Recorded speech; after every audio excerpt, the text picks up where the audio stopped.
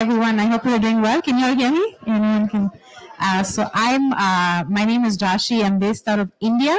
I am a strategy consultant and trainer with the Accessibility Lab.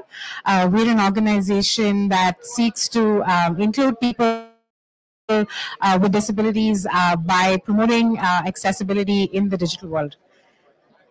So yeah, the slide, I can't see. Can someone show the slides? You can, yeah.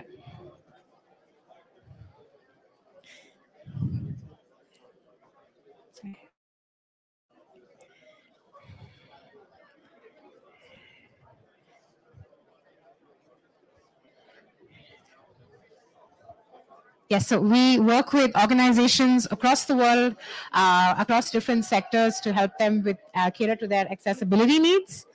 And we live in a world where 1 in 7 people have a disability or develop a disability sometime later on in their lives.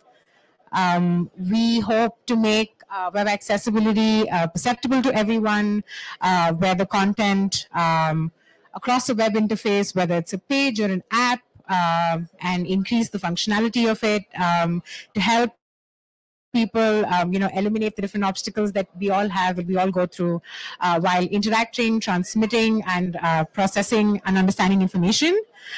Some of the benefits, and it often gets overlooked, but one is it helps with corporate social responsibility, gives you a competitive advantage, helps you avoid legal risks if you are based out of countries in the US or in Europe where there is tighter regulation around this, helps you capture a good market, and also helps with SEO positioning, compatibility, and there are so many other aspects. Digital accessibility also provides an efficient and safe way for people who have different disabilities for education, long-term employment, everyday tasks, and also, of course, contributes and introduces a new economy. How do we, a lot of people ask us, and I'm talking to a lot of open source advocates, how do we instill a culture of inclusion and accessibility, which is what we do with the Accessibility Lab.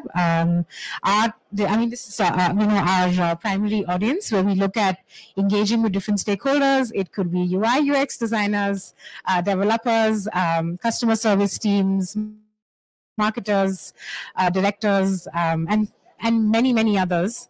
How do we do it? We do awareness trainings. We do accessibility assessments, whether it's audits, direct implementations, testing and monitoring. And we actually follow the web accessibility, content accessibility guidelines mentioned by the Web3 Consortium. We're currently at version 2.1, 2.2 releases in May. So what we're also saying that we're not doing anything new. It's always been there. We're just implementing. You can reach out to me.